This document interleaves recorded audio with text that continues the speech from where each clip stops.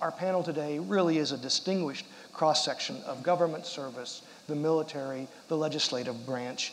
So all of the constituent parts of this important national security debate are represented. Let me introduce them quickly before we begin the presentation. The Honorable Jeff Sessions, U.S. Senator from Alabama, clearly a leader of the defense policy debate on Capitol Hill. Next to him, the Honorable Robert Hale, Undersecretary of Defense. We call him the Comptroller.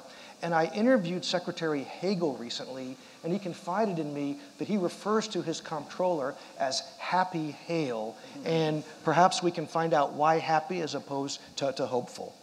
Next to him is General Michael Hostage, commander of the Air Combat Command. Sir, thanks for taking time off from your mission to join us here today. Next is the Honorable Dov Zakheim, who today is senior advisor for the Center for Strategic and International Studies, also a former comptroller. And it gives me great pride as a father, I know Dov will appreciate this, that Dov is actually only the second smartest Zakheim that I know. Next to him is the Honorable Michelle Flournoy, a senior advisor to the Boston Consulting Group, former Undersecretary of Defense for Policy. In my Rolodex, I look under QDR, and Michelle's is the first name there. And on the end, of course, is the Honorable John Lehman, chairman of J.F. Lehman and Company, former Secretary of the Navy, and how fitting to have Secretary Lehman joining us here at the Reagan Library, because, sir, your legacy lasts to this day. So thank you all for joining us. And to set the stage, to prepare the battlefield for ideas, I invite each of our panelists to share some thoughts. Senator. Tom, thank you, and I'll try to be succinct. I'm a ranking Republican on the Budget Committee and a senior member of the Armed Services Committee, so you know I feel the tension that we're wrestling with today. I'll just share a few thoughts. The Budget Control Act, which the sequester was a part, was passed in August of 2011. It promised to reduce spending by $2.1 trillion over 10 years and promised the American people if we could raise the debt ceiling $2.1 trillion, we would reduce spending over 10 years. Many said we would not stick to that. So far, pretty much have stuck to it, but whether we will remain or not, I don't know. The Defense Department, out of all spending, took half the cuts. It's 1/6 of the federal budget. It took half the cuts. It will receive substantially more reductions than any other department, without doubt. The non-defense discretionary that took other cuts, for every $100 they reduced their spending, they got $20 billion from, or $10 from the entitlement reductions of Medicare. But at any rate, so here we are at a time where the cuts are falling dramatically. This year, the Defense Department will take another $20 billion reduction in spending. After this year, it's supposed to grow at 2.5% a year. The non-defense has already taken a little more cuts early. They're flat this year, and then they will grow at 2.5% a year.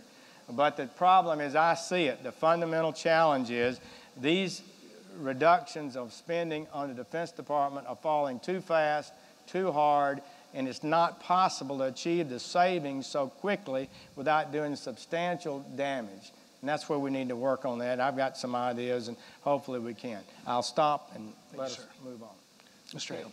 So it won't come as any surprise to you when I tell you we've had enormous uncertainty, unprecedented in the nearly 40 years, and I've been involved in the defense budget. 5 shutdown planning drills. We've done 2 6-month continuing resolution. We're under another one now. Sequestration last year, of course, the 16-day government shutdown. And it has done serious damage to this military. Our readiness has been degraded. We have hurt both the morale and, I would argue, the productivity of our civilian workforce. I think there's several things we need to do, but by far the most important is we desperately need some reasonable budget stability for several years in the Department of Defense. And we need to avoid the abrupt cuts that would occur if we continue with no change in the Budget Control Act. We also need courage. In the Pentagon, we need the courage to do things to stretch defense dollars. That would include cutting back on management headquarters. That would include coming up with specifics to continue to slow the growth in military pay and allowances, and many others. And we need courage on the part of the United States Congress to let us slow growth in military compensation, to let us get rid of unneeded infrastructure, and let us come up with a balanced reduction in forces to include some reductions in Guard and Reserve.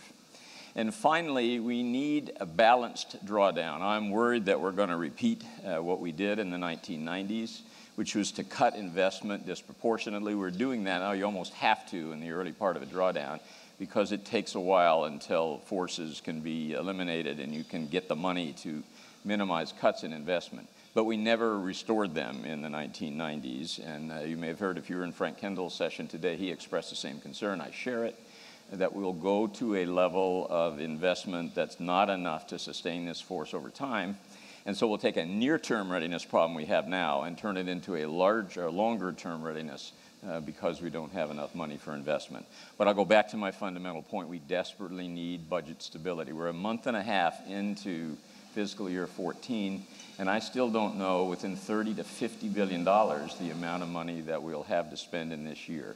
Really restricts our ability to make effective use of the taxpayers' dollars. We need budget stability. That's all I have. Thanks, Tom. I'm humbled to be sitting with this august group. But I tell you, I'll start by taking some umbrage with the title of our panel, Reforming the Department of Defense, because I think we need to broaden the aperture a bit. We just concluded in the Air Force an 8-month excruciating process of building an integrated, balanced, enterprise-wide view of how to produce a set of air power capabilities that we contribute to the panoply of things that the Defense Department's able to do.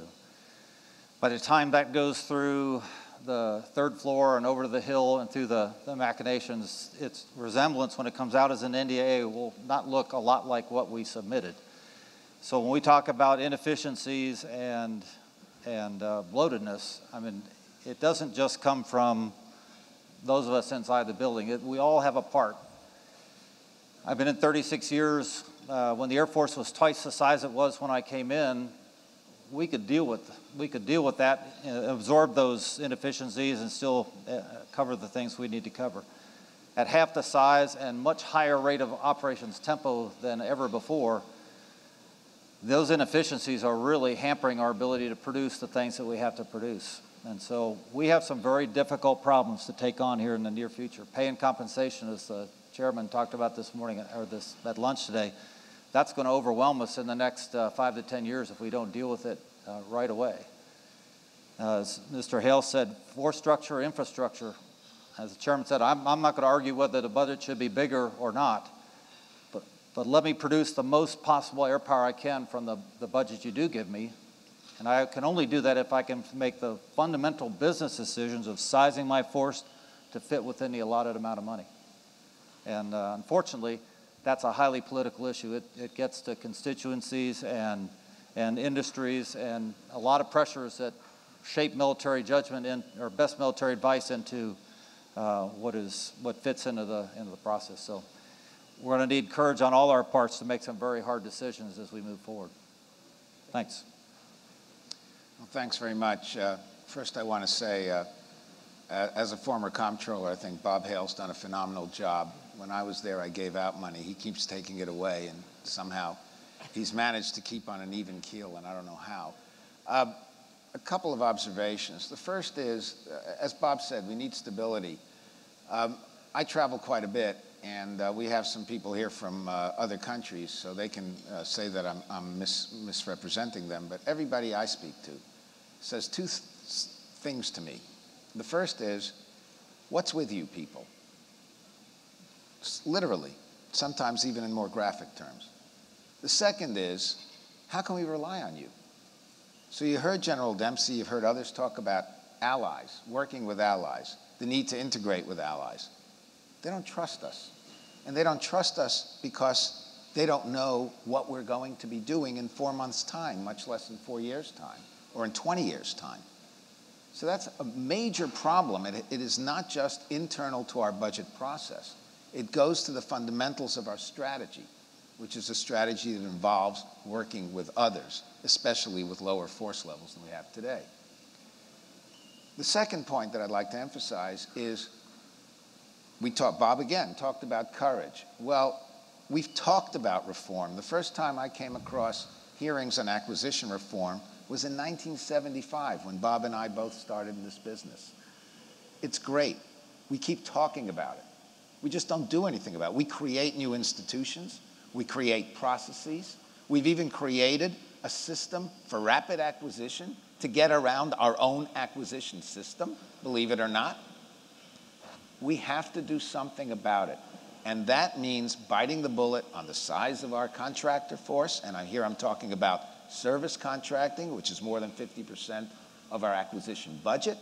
It means coming to grips with how many civil servants we need on the civilian side.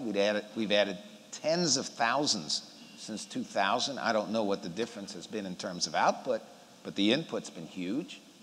We really need to think about facilities, and of course we have to think about the personnel budget, and especially the healthcare budget, which is very hard to talk about, but most people don't realize that the larger percentage of the defense health program is actually in our operations budget, which comes back to the point, if we don't have money to operate, if we don't have money to exercise, will our allies believe we're really going to be there when they need us?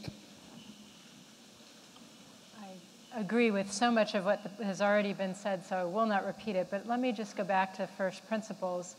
You know, to protect American prosperity and security, we have two fundamental things that we have to do as a nation. One, we have to get our economic house in order, and that is through getting to a budget deal with all of the elements that we know are there.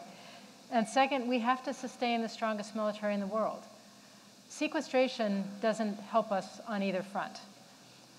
And in fact, it hurts us, particularly in terms of the military. The biggest lesson we have to learn from past drawdowns is that the easy way to do a drawdown is to balance the budget on the back of the force. And that leads you to a hollow force, a force that cannot actually protect the nation. So as we deal with this situation, we have to protect modernization and readiness, which means we have to look for money in the defense enterprise, in trying to get more efficient and to get after things like excess overhead, to get after things like excess infrastructure, and so forth. Now, I want to be clear, no amount of defense reform can make sequestration acceptable. However, even if we get relief from sequestration, the Department of Defense never gets the resources it wants. There's always some degree of budget pressure. Part of responsible stewardship of taxpayer dollar is doing better on defense reform. And here I think we can take a page from the private sector. For example, overhead reduction. We spend about $190 billion as a department on overhead. As Dov said, 800,000 US government civilians, another almost 700,000 contract civilians. We need to set very aggressive targets in delayering and in really reshaping and getting leaner in terms of our overhead. This is something we know how to do. If you ask company executives, Fortune 100 companies around the world, they have delayered. They've gone from 14 layers to 8 layers. They have cut 25–30% out of their management overhead, and they've become more agile and high-performing in the process. Now, obviously, there are some challenges in terms of how you apply that in government, but it can be done. Acquisition. When you, again, look at any major manufacturing firm, they like to get their programs on that nice experience curve where the 100th or the 1,000th unit that's produced is much cheaper than the first one. If you look at DoD major acquisition programs, across the board, they are off that experience curve. And if you look over the last decade, we have spent about $170 billion that we didn't need to spend because those programs are off the experience curve. If we took the steps to get them back on, which is a knowable thing, I mean, it's something that industry knows how to do, we could save $2 to $5 billion per year. So there's several examples like this. We need to bring that best expertise to bear on how we manage the department, but we need help from Congress. This requires Congress giving the Secretary the authorities to reshape his workforce, to make some hard choices. Sequestration takes that flexibility away. We need to give the department what they need to manage in these very difficult times. I guess defense reform is probably the oldest chestnut annual perennial in the entire defense debate.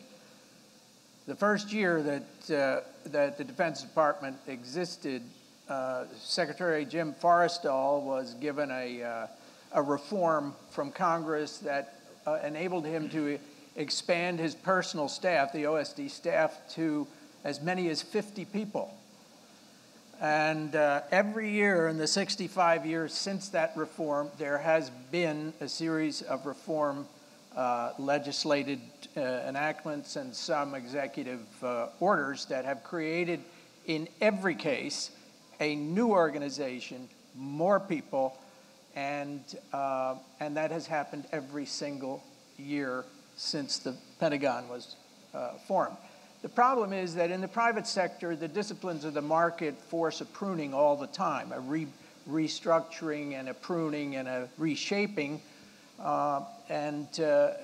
unfortunately that doesn't happen in government. So every single office that has been created to reform the Pentagon for the last 65 years is still in existence and is significantly larger than it was when it was created. The poor Secretary of Defense is like Marley's ghost, dragging around these hundreds of heavy chains of reform that have been imposed on him. Nobody ever takes one off. And so at some point in the last 10 years, it's hard to place exactly, but we really did reach a tipping point where the dysfunction in the system has become so large, which, as Michelle has pointed out, imagine that, 1,500,000 full-time civilian employees. And it has grown to that even as the force that it is supposed to manage has shrunk by more than half. It is less than half of what it was when the Reagan administration, at the height of their buildup. We are spending roughly the same, adjusted for inflation today. Today's budget is about $525 billion without sequestration. That's roughly the same at the height of the Reagan buildup, adjusted for inflation. Yet we're getting less than half of the output, fewer than half of the numbers and tonnage of ships, more like a quarter of the tactical aircraft for the Air Force, Navy, and Marines, and much less than half for the United States Army equipment and communications and logistics and so forth. So what's going on? And so what we've got to do is recognize the problem, that it really is time to act, and it can be done. The fact is that if we recognize what must be done, then Congress will follow. But the defense community, and that's kind of a stretch to use that term, but all of us in this room, as well as those in the government, have got to start speaking with one voice. First priority is exactly as been laid out by the previous speakers. We have got to cut the overhead with 40 different joint requirements committees. Nobody, it's a classic case of the 10,000 ants on a log floating down the Mississippi and everyone thinking that they're steering the ship. And it can be done. And so if we recognize that and start, then there are things that have been done in the past that work. I mean, Michelle mentioned what this administration has done, which is fantastic. The rapid acquisition and fielding program. The weapons that program under this administration has gotten into the hands of the combatant commanders and the troops in the field has averaged from the first back of the envelope writing of a requirement to the fielding of the first article like the MRAP. It has averaged 401 days. But all the rest of the ACAT 1 and 2 programs are under DOD 5000 and its many rewritten reforms. And the average for those programs from the requirement, which today takes 4.5 years just to get a requirements paper, to get the first fielding of a vehicle is 22 years. 22 years versus 401. In the 80s, the Pentagon showed the way of what real competition and dual sourcing can do. The Air Force fighter engine program is a perfect example. So there are things that have worked, reforms that have really made a difference.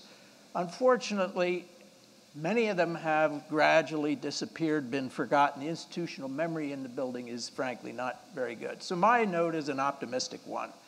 We can do it, but sequester is a minor issue compared to what this bloat is doing to our defenses. Thank you. I'm glad you had that final point, because I was tempted to ask you to unpack your statement, because I was hearing you say that the sequester was good for the Pentagon as a forcing function. So thank you for explaining that. Senator Sessions wanted a point of personal privilege here, and I understand the rules, so please. Thank you. I just wanted to say that money is the big challenge right now. It's a forcing function, and it's reality. But this conference is very good, because it's becoming very clear to me as a member of the Congress that we do not have the kind of unified vision for the defense and national security vision of America that we need at this point in history. I don't think the President has been clear about it. Congress is not clear about it. Republicans and Democrats, I'm not even sure they disagree. I'm not sure what their vision is. So I think out of all of this, as we go forward, we need to build an intellectual case for the kind of involvement and leadership the United States should have in the world to come. And then we need to figure out where to get the money to fund it. But let me follow up on that if I could, because it shouldn't be forgotten that sequester was a poison pill inside a lockbox that wasn't supposed to happen, and it did happen. The government shutdown was not supposed to happen, but it did happen. So what can the leadership do? And Mr. Hale, I'm going to come to you next as the senior administration official on the panel. I mean, you guys have got to get your act together. How can you move ahead toward compromise? Well, the generals, they came over and they were telling us how bad it was, and I asked them if they knew the way to 1600 Pennsylvania Avenue. As the commander-in-chief down there, maybe they ought to be talking to him too. But Congress does fund the money and put up the money or not put up the money. And so I believe the sequester is damaging in a way that goes beyond rational management. It was a part of the Budget Control Act. It is the law of the United States of America, and it was intended because it was written and it was passed. So that's the problem. I do think we could alter it. I met with Chairman Levin, Senator McCain and I talked yesterday. He's very interested. So we're looking, Mr. Hale and others have talked to Secretary Hagel about this. I think we could smooth out these cuts. We're due to take another $20 billion reduction this year, and it's hard to get that kind of saving this year. If you take steps now, you can get savings over time. We need to smooth this out. General Dempsey said he wants consistency. A smooth path would give him that. Flexibility, we absolutely need to give him flexibility.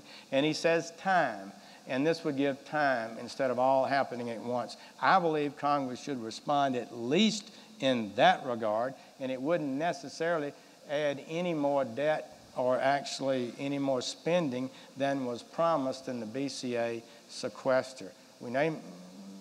So that's at least something I believe we could do that would be positive. Comptroller Hale, are you hopeful? You're sitting around the table within the administration, within the Pentagon. Do you see any kind of critical mass moving toward a compromise and a deal? Well, actually, I think I'd defer more to the Congress since they're the ones who makes the deal. But I suppose if I've earned the happy hail, it's because I do keep hoping. We need this. We need some agreement. I think there may be some growing sense in Congress and in the White House of the importance of this. You asked what we should do as an administration. I mean, we certainly owe it to the Congress, the American public, to do everything we can to explain what happens. As General Dempsey said, ultimately, Congress appropriates money. It's our job to make the very best use of it we can, and I think the services are trying to do that. For example, I mean, the Air Force last year, and General Hostage can expand on this, stopped flying for 3 months at 12 combat-coded squadrons. I think they are looking at it, because they didn't have much time to figure out how to do it. They are looking at a better way, or at least a less damaging way of doing that. But it's going to hurt. It already has hurt readiness. If we stay with a sequester budget, readiness will not get better and may get worse. And I worry greatly about the state of our civilian workforce. Perhaps it should be smaller, but those that we keep, we don't want to keep beating them up. We've had 3 years of pay freezes. We've had changes in retirement benefits for those coming in that are new. We furloughed them this summer. We furloughed them again this fall. Our civilian employees are starting to wonder whether they're going to have a job, and I'm afraid some of them are starting to wonder whether they want a job with the federal government, and we may lose the best. So we owe it to the Congress to say as clearly as we can what the problems are and to continue to indicate we desperately need a budget deal and some reasonable budget stability. Right. Since this panel, the entire conference is looking out to 2025, my 1-2 question for General Hostage and Dov Zakheim is, looking out to 2025, the recurring question, in a time of limited budgets, what are things the military will be unable to do, and maybe missions it can surrender while still carrying out the mandate? And then the tougher question, I know there's lots of industry personnel, what are some weapon systems we don't need to buy anymore? Well, in an ideal scenario, in the range of capabilities you produce, I would like to have multiple ways to produce it based on the unique solution or the unique problem we might have to go solve. So I can do close air support with a variety of different platforms, or I can do certain types of surveillance with a variety of different platforms. In a perfect world, I'd like to have that multitude of ways to do the problem to fit the unique situation you hit. When we're reducing budgets, ideally I would reduce force structure and I'd give up some of that redundant's a bad term because it sounds bad to the budget guys, some of that multi-layered capability to produce effects. I'll give up some of that flexibility.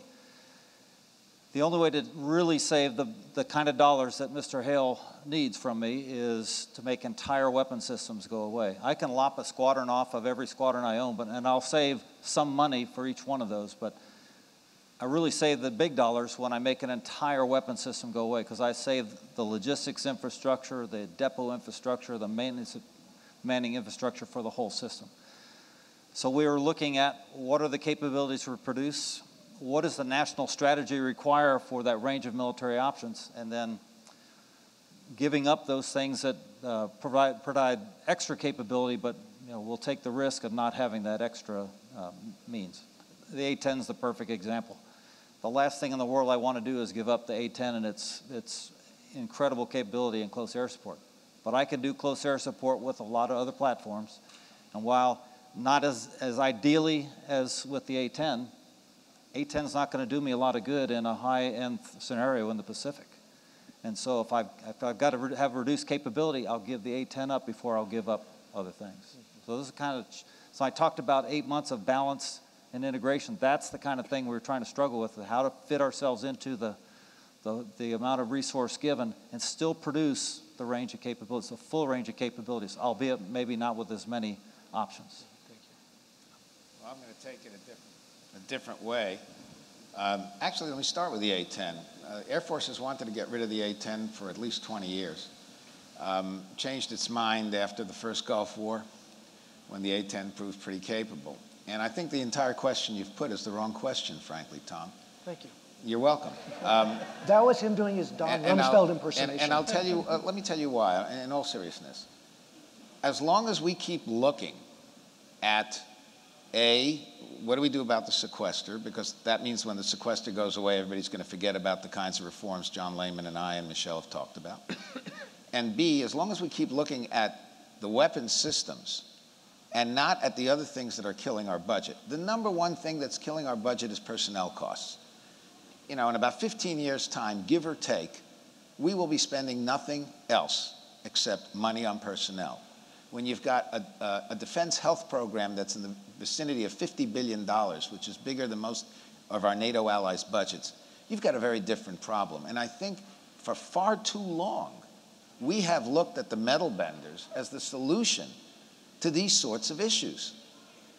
I believe that, first of all, within 7 to 10 years, when the gas and the oil come online, we're not going to have this problem. My worry is, if we're thinking about 25 years from now, it's between now and those 7 years that we've got to get it right.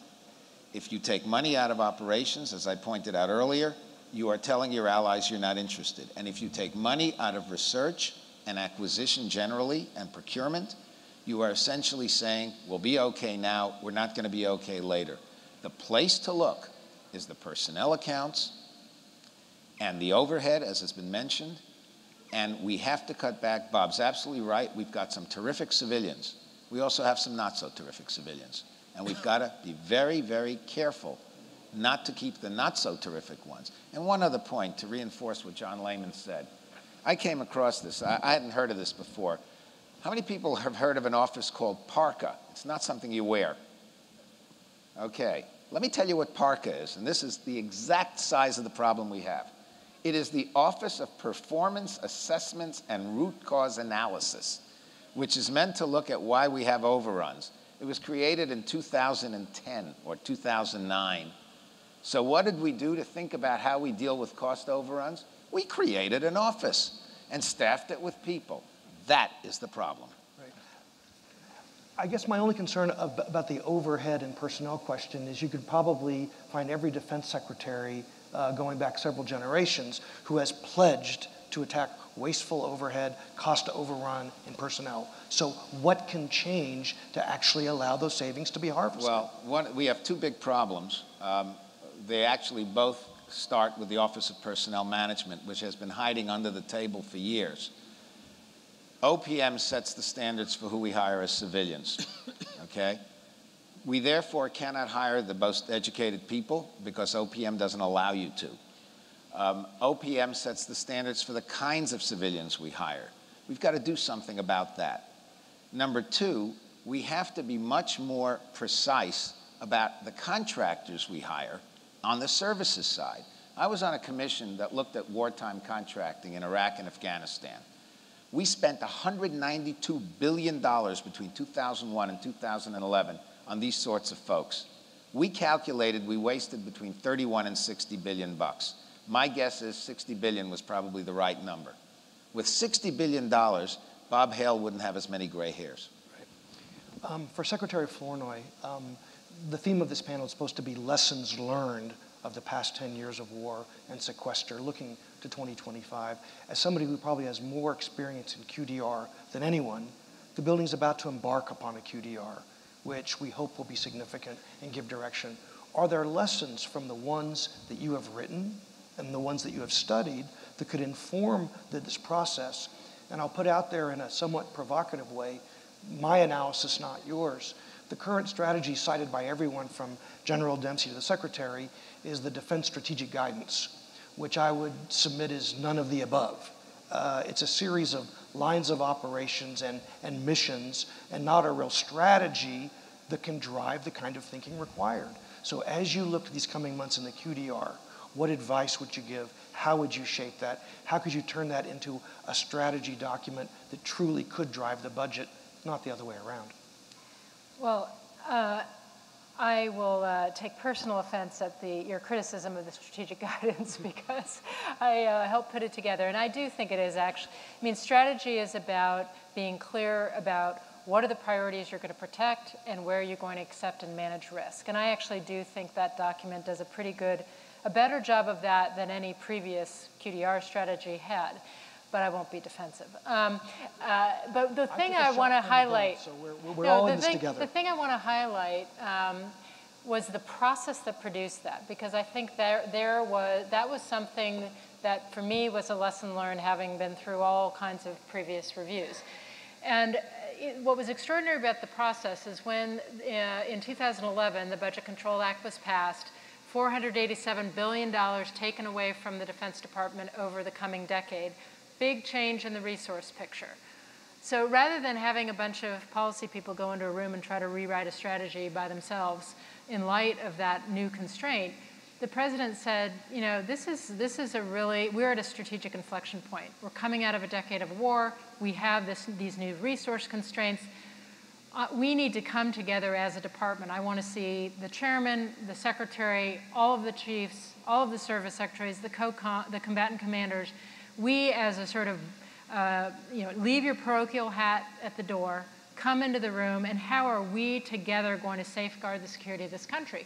They met for not one, not two, 3 multi-hour sessions as a leadership. And it was out of those discussions, with the full participation and buy-in from the people who would actually be held accountable for implementing the strategy, that we came up with those priorities and that sense of where are we going to manage risk. That is the kind of process. To me, that was the key lesson learned. You've got to have that kind of stakeholder engagement going forward. The challenge is you can't just do it inside the executive branch alone. And here I would come back again. We have got to find a way to engage with the key members of Congress to come up with some consensus way forward on the overall budget situation for the country, a budget deal, and on a common vision for how are we going to protect the defense of this nation. We are playing a very dangerous game, and it could come and bite us soon with a readiness problem resulting in an inadequate response and lives lost, or it can come later. But it will come if we keep down the road that we're on. But as someone who's spoken to the public, spoken out, how do you convince the American people that there's a readiness problem until it's too late? I mean, the phrase Task Force Smith is suddenly common knowledge yet again, something that had been a historic footnote. How do you tell the American people you have to buy readiness now, even though you're not needing it yet? I think, to put it back on you, I think the journalists among us, the media, have to shine a light on this. We need to be, going out and talking to the pilots who aren't flying, the soldier who's decided to leave an army he loves because he's not being allowed to train anymore.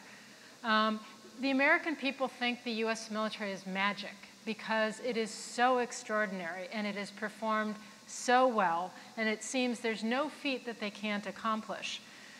But it is wonderful. It is not magic. It needs care and feeding. It needs investment. It needs great leadership. And so, we neglect it or we under-resource it at our peril. And I think but we have to show people before it becomes a crisis where there's actual loss of life or some horrible, consequence. We have to show people what is happening in the lives of people as they come home from Iraq and Afghanistan and as they decide, is this a military I want to stay in? Right. Secretary Lehman, this is a perfect segue to you, sir.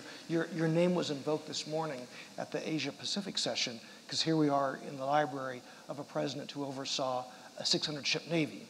Now it's down to half that number today. One can argue that it's more capable, but I'd like 2 questions, sir. What are your concerns about the readiness gap looking ahead to 2025? And as someone who so successfully helped lobby for that Navy, what was your secret? Well, I think that Michelle has put her finger on something. The American people, with regard to readiness, I don't think it's that they're ignorant of what makes readiness. They understand that pilots have to fly and tank drivers have to drive tanks. I really get the feeling, and again, my scientific research is primarily in New York City and among Republicans, so it may not be a totally representative crowd, but people understand it. People not so much interested in defense. And it's not that they don't really understand readiness, it's that they don't trust the military in this or the previous administration. They don't want them to have a ready military because they're sick to death of land wars in Asia and the Middle East. And so they do not want to have a ready tool at the president's hand or the Joint Chiefs of Staff hand. So we've got to work our way through that. And as far as the Navy goes, the world has not gotten any smaller. And the fact is, it's gotten a lot more dangerous. At least in the Cold War, we had the polarization of all the metal filings in a bipolar world that was pretty strictly disciplined by both sides. Today, the numbers of disturbers of the peace and potential nuclear disturbers of the peace is in some ways a much greater danger. So deterrence is more required even than in the Cold War. Yet we have half the size force in all of the forces to do that. And the Navy particularly is going down that same road that we saw in the 70s. Oh yeah, we'll make the battle group stay out there for 9 months instead of 6 months, and we can do more with less. Well, that is a formula for catastrophe, and it's already happening. You're seeing aviators in both the Air Force and the Navy leaving in droves. You're soon going to see the sailors, as the economy starts to pick up, leaving in droves, because Navy spouses will not put up with this. So we're hollowing out, whether we like it or not, the force. Now, this is not something that you can fix just by ending sequester or increasing the defense budget. The problem is that the Republicans' automatic default for, oh, look at this terrible defense problem we have, is throw more money at it. And the Democrats' default response is, we've got to centralize things more. We've got to have a new office of CAPE or a new office of this or that. And that's what 98% of the reforms that have been made in the last 65 years have been one or other of those kinds of formulas. Thank you. I'm not Oprah Winfrey, otherwise I would tell you look under your seat for a key to your very own up-armored Humvee. But what I can do is invite you to engage in dialogue with this distinguished panel of experts. And all I ask is that you come to one of the microphones, identify yourself and your affiliation, and the floor will be yours. Sir. Jeff McNichols with the Boston Consulting Group. In many cases, major defense reform has been catalyzed by dramatic or even tragic events in order to kind of break through that institutional resistance. For example, the failure of the Desert One operation in 1980 really came to symbolize the need for jointness within the military force. And eventually that took the form of the Goldwater-Nichols Reform Act. And so my question for you is, do you think that the budget cuts that we're seeing today are acting enough as a burning platform in order to drive the institutional change that we currently need? Who cares to answer? Sir. Well, I certainly think we're moving in that direction. I think we'll have different opinions, and I invite them from other members of the panel. Like almost every administration, this one has chosen to engage in a number of defense reforms. And I would stack them up against any, given my knowledge of past administrations that have gone on in the past. Terminated a breathtaking number of weapons.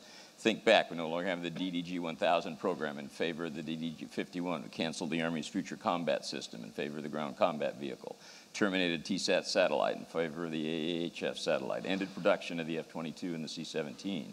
We did get rid of a major, maybe first time, a major unit in the Joint Forces Command after a bitter political fight, I might add, and a number of other units as well. We were working desperately to try to consolidate email servers and our IT, strategic sourcing. But there's broader forces at work here that explain, I think, the issues John Lehman is raising about 600 ship navies. We have chosen, I call it the acquisition rule of 2 to 3, new generations of weapons are 2 to 3 times as expensive in terms of unit cost than the ones that follow. The lead ship in the Ford class is going to be about $12 billion. We could hope the follow-ons are 8 to 10, but they will be several times the cost of a Nimitz-class carrier. The JSF will certainly be substantially more expensive than the F-16. We need to either curb our appetites or decide we're just going to have a smaller military, or conversely, of course, a much larger budget. We've seen the same phenomena go on in our operating costs, which just grow due to, and I don't think it's overhead here, it's our choice of stealth weapons, which are extremely expensive to maintain. It's healthcare in recent years. And now we've got personnel costs that are following that same trend and that we're trying to slow in terms of its growth. So there are fundamental trends at work that I think are explaining why we've got higher budgets today than in the 50s and 60s, and 1.3 million people versus 2.5. And we're going to have to come to grips with them, and I would be the first to agree. I don't think we've fundamentally done that. I don't think any administration has in the last 20 years. General Hostage, did I see, sir? Did you want to say something? I'd say that we dodged a bullet this summer. You talked about Desert One. On 17th of July, we got permission to raid our investment accounts to try to replenish readiness. On that day, I had 8 combat-ready airplanes in the entire continental United States. Where there had been a Korea, in Iran, a Syria, I didn't have anything to send because I had grounded the fleet in order to take the resources I needed to send those units that were going into combat or named operations. They used all the resources I had. Now, this summer was draconian because of the triple whammy of OCO reimbursement, sequester, and then the NDAA coming 6 months into the fiscal year. So the effect was magnified significantly. But had there been a crisis this summer, we'd have had the train wreck that you described with Desert One. We just can't allow ourselves to continue to run that risk year after year. We talked about 14. Mr. Hale talked about things will be better in 14. My greatest fears will say, better is good. This better is better than last summer, so things are okay. My flying hour program will be 15% less than it needed to be in 14. But I'm starting from a really deep hole, and I'm getting 15% less of the resources I thought I was going to get to build the force to trying to continue to dig out of that hole. So the catastrophe is out there. We just got to get ourselves back to ready before it shows up. Let me just correct the record. Unless we get away from sequestration, I didn't mean to say 14 will be better. It won't be. It could be worse if we stay at the sequestration levels. At the sequestration level, we took $30 billion in actual cut last year. This will be another $20 billion this year, FY14. Then FY15 will begin a 2.5% increase each year. So this is by far the toughest year for the Defense Department, no question about it. And I think management-wise, it's too fast, too early, and we would do better if we spread it out. Now, the Defense Department and the President, to some degree, has proposed some changes in entitlements within the Defense Department that's out of the Defense Department budget. So if you had some co-pays and some other things on health care and benefits, that could be moved to the point of the spear and away from some of the places but everybody's nervous about veterans and this kind of thing. I just got to tell you. So it's going to take a bipartisan president and the Congress all together before we're going to come in and make any real alterations in what people have become expecting to, veterans and others have been expecting to get, but the benefits they are getting today are larger than they were 20 years ago in many ways. So there's some Defense Department numbers suggest you could add $40 billion over 10 years as a result of some of those changes. At least that's the figure General Dempsey mentioned, including the growth in the rate of pay being somewhat less. Congress during the war was very generous. We gave pay raises, and I guess the administration asked for them above inflation consistently. I don't think the problem in the military today is the pay. There are other things that concern men and women more than the salary right now. But we have to be real careful. As General Dempsey said, you didn't want to be doing this all one time if we do something like that. Let's be clear, get it over with. So there's some things that can be done within this framework. The disagreement politically is that the president is still insisting that he won't provide money for the Defense Department without tax increases. And the BCA had no tax increases in it. It was simply an agreement to reduce spending, the growth of spending, projected to grow $10 trillion to only grow $8 trillion. But because we didn't touch Medicare, Social Security, food stamps, all the other entitlement programs, zero cuts, it's fallen disproportionately on the Defense Department. And so this thing is really hard. I mean, good people are wrestling with this debt thing. I mean, I lose sleep on it. It's really hard because if you take money out of Social Security, that's a trust fund. People pay Social Security off their paycheck every week, their retirement. So if you cut Social Security, should you then spend that money, Social Security money, on defense? But there are other entitlements out there that are not trust fund entitlements that seem to me a little bit different, that you could maybe use that to move some money around. So it's a tough time right now. And all of this, again, do we have a consensus that the United States needs to lead in the world? Are we going to be, pejoratively they say, the policeman of the world now? What about other countries? They won't supply, they won't contribute anything like what we ought to contribute. So you've got this feedback out there, and it's a dicey time, I think, for the future of the country as we begin to make a decision about what we're going to do, the role we're going to play as a nation in the decades to come. Dov, did you want to jump in on this? Yeah, my worry, actually, it's a little bit ironic. I think the sequester clearly needs to go away. But my worry is, sort of taking off from what the senator said, it's so hard right now to get Congress to do anything, say, on pay and benefits. If the sequester goes away, is Congress going to simply walk away from that problem? So as we try to get rid of the sequester, we shouldn't lose sight of the fact that we still have to make these other changes. And to go to your original question, Tom, which is what might we have to give up in 2025? If you look at the shrinkage, and John Lehman pointed it out, you know, the man who gave us 600 ships now looks at a Navy with 360. You can't get around the world with 360 ships. Yes, we have 4 ships in the Mediterranean. That's all fine and good. They're missile defense ships. Suppose there's some kind of flap over gas in the Eastern Mediterranean where you have overlapping claims of Turks, Greeks, Egyptians, Israelis, Lebanese. I mean, you talk about a perfect storm. And everybody's going to want the U.S. Navy to get involved. Missile defense ships aren't going to be the only things. So that's one area that we've already pretty much walked away from. You don't have to wait till 2025. Sir. You have to calibrate what we were talking about earlier. This administration's, one of their themes has been it's a shame to waste a good crisis.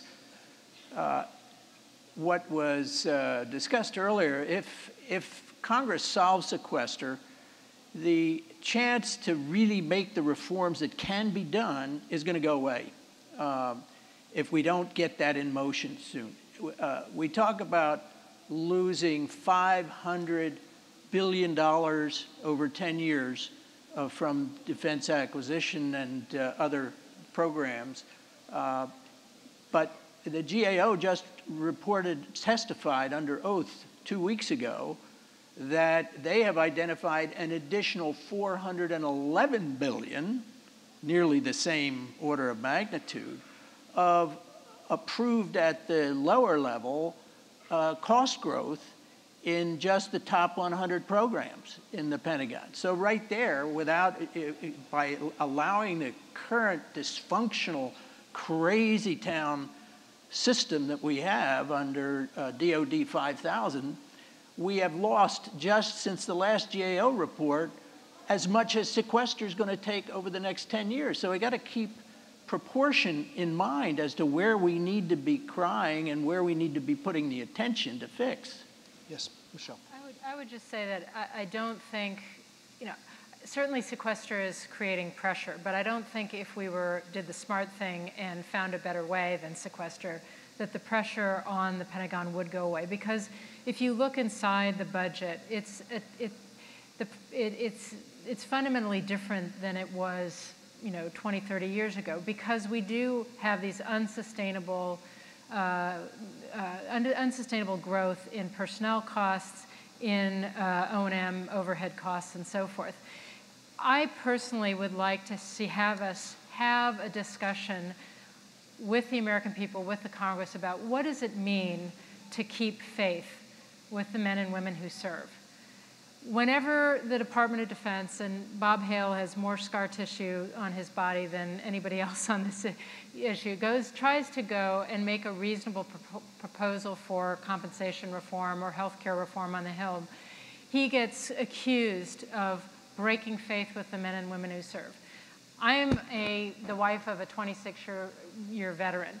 I'm a beneficiary of benefits.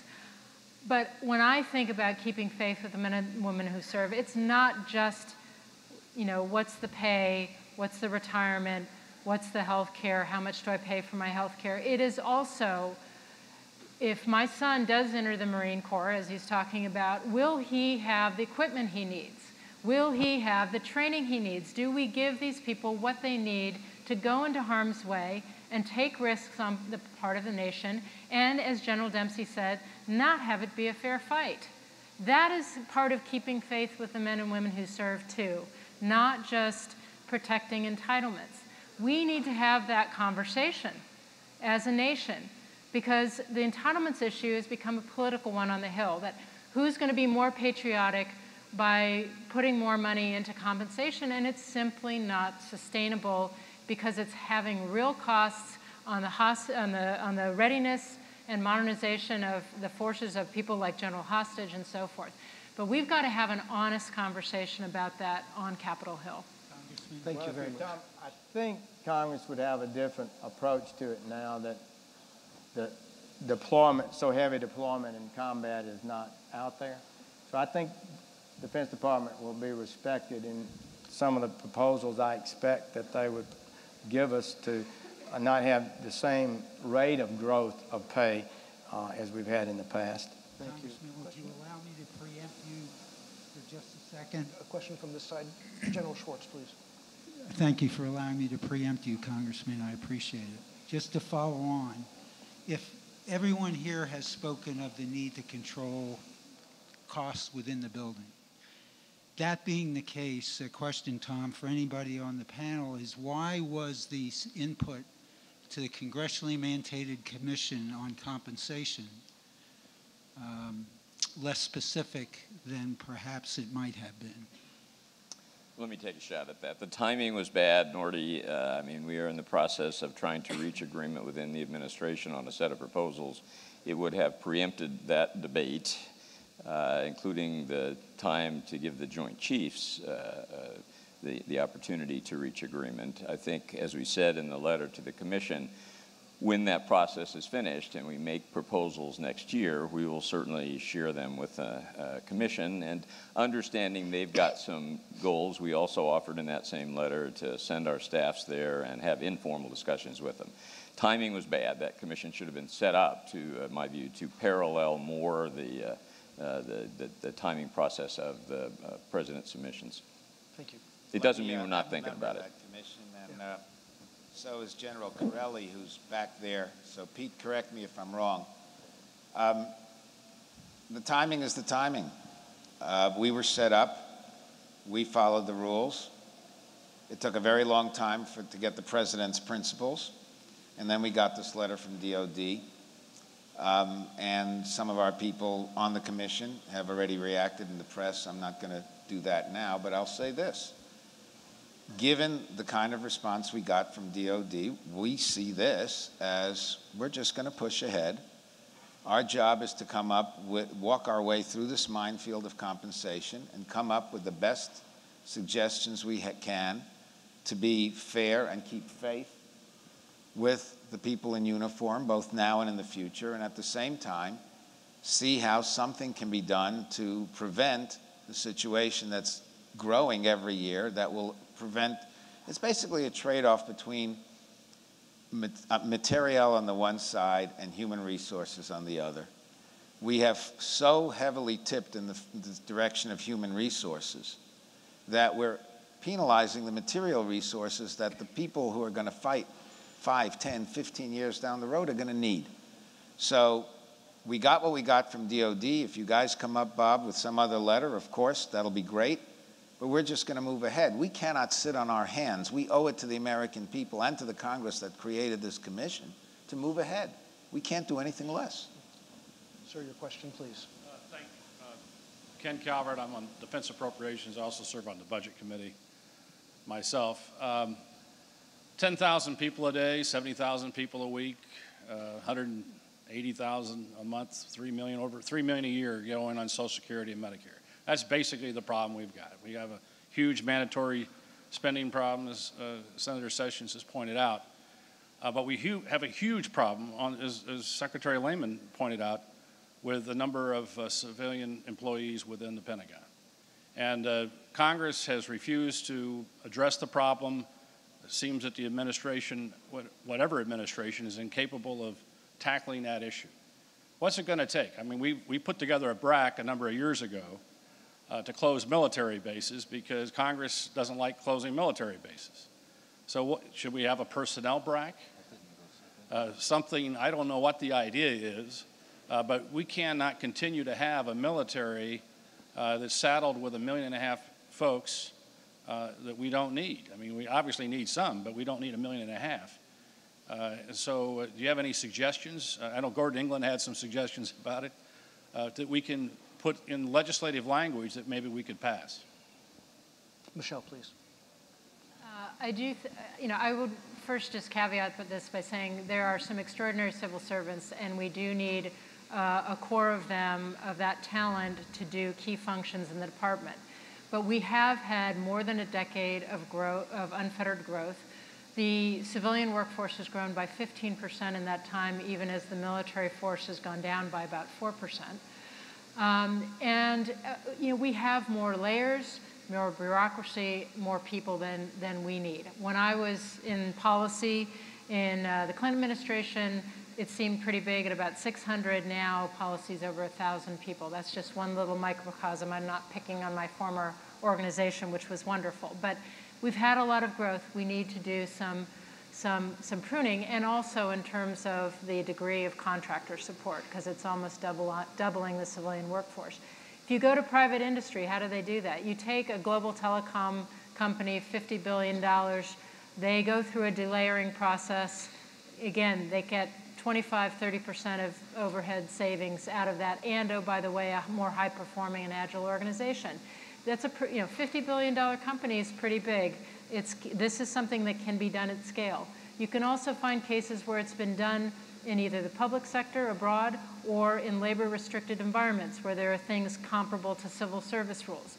What the administration needs is A, an aggressive set of targets and leadership on this to drive the change, and B, from Congress, they need RIF authorities, they need voluntary separation packages, lump sum payment packages that are actually attractive to cause some people to choose early retirement. They need the tools that Congress gave prior secretaries like Bill Perry to manage a reshaping of the workforce. You can't reshape the workforce without those tools and authorities. So that's where I would suggest you could really help a great deal to lead the charge, to give the department the authorities it needs to actually go down this road. Thank you very much. By the way, these authorities were taken away really by OPM, again, because of its huge bureaucratic bloat. They're many times larger than they were back in the 80s during the Reagan administration. Many layers were removed, and we had early retirement authority, we had the buyout authority, and we had the RIF authority. But those have gradually been soaked up by OPM as it has grown like Topsy, even as the defense force has shrunk to half its former self. Thank you. We have earlier, OPM is one of the villains in this story. And Congress has not shined enough light on what OPM does and how they do it. Thank you. We have 10 minutes left. We have two very patient questioners, so I'm going to bundle these last two, and then the panelists can take them as they see fit. Sir. My name is Tom Korologis, taxpayer.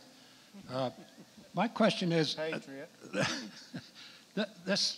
I commend the Reagan Library. I commend the panelists. I commend the people that have been lured here. It's really a remarkable military-industrial complex crowd. But I hear a lot of preaching to the choir. Is there anybody here from the President's cabinet, from the policy-making division at the White House at 1600 Pennsylvania Avenue to hear these things? How are we going to get this story from this conference into the guys that make the decisions at OMB, at the cabinet level, at the National Security Council? How can we make these points that I've heard here since 9 o'clock this morning to those guys that make the decisions on these matters? Thank you. And the last question? Joe Nadal. I work for J.P. Morgan, and I cover the aerospace defense industry on Wall Street, cover the stocks. I was heartened to hear the question from the congressman before me, because mine's really along the same lines, which is that everything that's underlying everything you're saying seems to me to have one structural root cause, which is Congress. Congress won't allow these very smart people on both sides of the aisle, and speaking of those in particular, the two of you on the left, the three of you on the left of the panel here, you have great ideas, but Congress won't let you implement them, and it's a crying shame. So my question really is actually to Senator Sessions. Will you and your colleagues give fast-track authority to these very smart people with great ideas in a bigger way than simply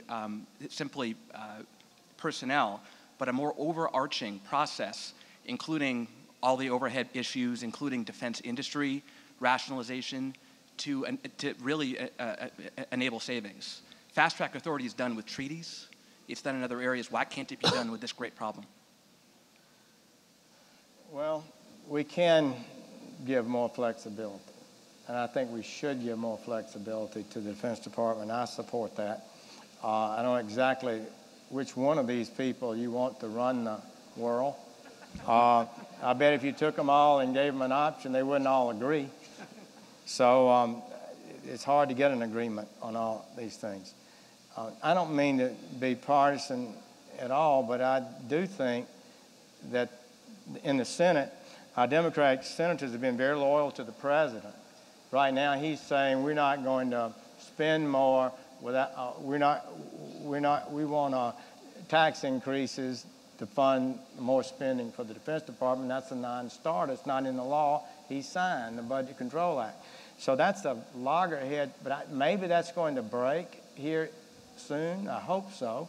Or maybe members of the Senate on both sides will reach an agreement to move a little away from that. So I do think the president needs to lead. Normally they do.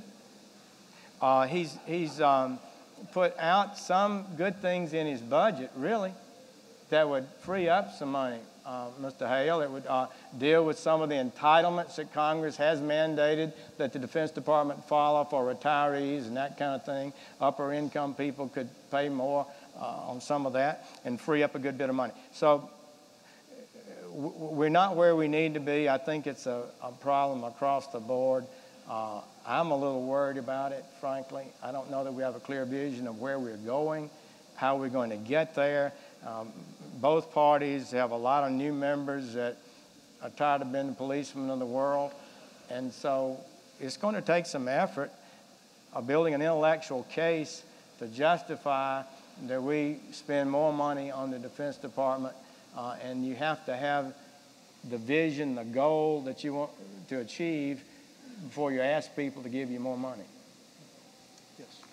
So you will have a member of the President's Cabinet here in a few minutes. Secretary Hagel will be speaking here, and I think many of the ideas that have been discussed here have run up with him. I don't know if you'll find that satisfying. Let me take a great risk and defend the U.S. Congress. Used to do this more regularly. I worked for them for 18 years. But I'll go back to some specific things they have done that haven't been brought out here. We proposed a number of changes in health care. I never imagined they'd approve them. They did. They allowed us to terminate the Uniformed Services Family Health Program, a subsidy to 6 hospitals, which were devoutly supported, I might add, by their members. They allowed us to use Medicare rates for smaller hospitals, for outpatient care. They allowed us to modestly increase TRICARE fees, first time in 15 years. And because of that and a number of other things, for the first time, I think in a long time, we've actually seen healthcare costs go down slightly in the Department of Defense between fiscal 12 and fiscal 14. So there is some progress made, and I don't want to, although there's a lot more I'd like from Congress, I don't want to demonize them. They have, these are tough votes when you're talking about changing benefits, slowing growth in the middle of a war, and although I'd like more, I think they have done some. What else? Yes, sir. Yeah, earlier you asked me how did we get the 600-ship Navy. I had it calculated in the 6 years I was SecNav, I averaged a third of my time when I was in Washington up on the Hill. And you have to sell, you have to sell, you have to sell. And I spent a lot of time also with the media, with the press, working with them, because you've got to sell your story. That's a great idea. You know, it's really, yeah, right. Yeah, some more than others. But my experience with Congress is that if you take the time to treat them as equals, and they are an equal branch, like the Constitution or not, the Founding Fathers divided the powers. And a lot of inexperienced people who have been successful in industry or else come to Washington and they think they're in charge in the Pentagon. And who should these guys from Alabama, what do they know about it? Well, the fact is they happen to know a hell of a lot most of the time. But you got to work with them. You got to spend the time. And in my experience, most Pentagons do not spend the time to work with Congress to get their program. You got to horse trade. You've got to make deals. That's what the process is all about. And so I think Congress gets a bum rap. But where I don't want to let them off too easily is in the 9/11 Commission, we urged as one of our top requirements for change to avoid what happened in 9/11 was for Congress to reform the committee systems. I mean, I spent a third of my time up on the Hill every year, but I only had to report really to 4 committees and subcommittees, 2 in each house. And today, Homeland Security has to report to 120 different subcommittees. The Secretary of the Navy reports to some 60 subcommittees and committees because of the proliferation of subcommittees where in your second term, you've got to be a chairman of a subcommittee, otherwise you won't get the bundlers to raise the money for your campaign. And Congress has done nothing, zippo, to reform this chaos in the oversight structure. Right. We're down to the 1-minute mark, please. Quickly, a Ronald Reagan story, about 600 ships. To make a very long story short, I happened to be sitting by the wall at a cabinet meeting, and a note was passed to the president that somebody in the Pentagon was challenging 600 ships, 15 aircraft carriers. The president interrupts Gene Kirkpatrick, who's talking about something entirely different, and looks up and says, I understand there are people who oppose 600 ships, 15 carriers. I happen to support it. Does anybody disagree with me? That locked it in. And my point is, ultimately, all the questions we've discussed come down to leadership. Right. Well, I thank all of you in the audience for joining us for this presentation, and a special thanks to our distinguished panel that elevated very important topics.